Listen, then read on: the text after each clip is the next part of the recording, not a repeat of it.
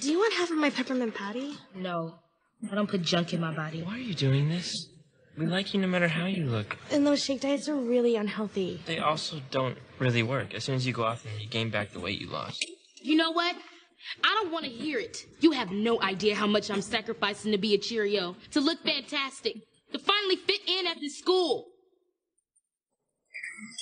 We were just trying to look out for you. We just want you to be healthy.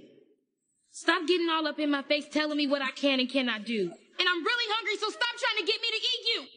Hold up, did she just say she wanted to eat us? Yes, that Danny verse is the most iconic word. Oh, damn.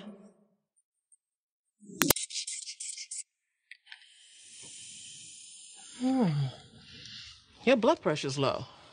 Maybe that's why you fainted. Your mom will be here soon. I'll go and get you some ginger ale.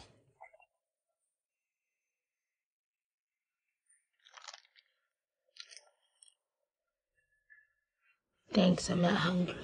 Yes, you are. You're starving. I know, I've been there. Did all the other kids start looking like food right before you fainted? Yeah, how'd you know? Been there. Eat the granola bar. Why are you being so nice to me?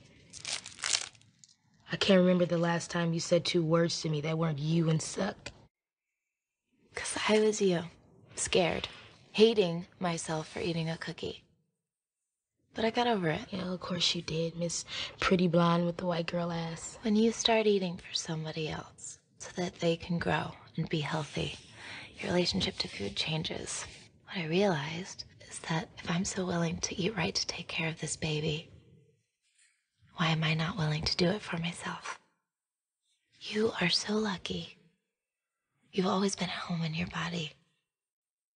Don't let Miss Sylvester take that away from you. I'm so embarrassed. This is me. How did I become this person? You are beautiful. You know that. I'm gonna stay here with you until your mom comes, okay?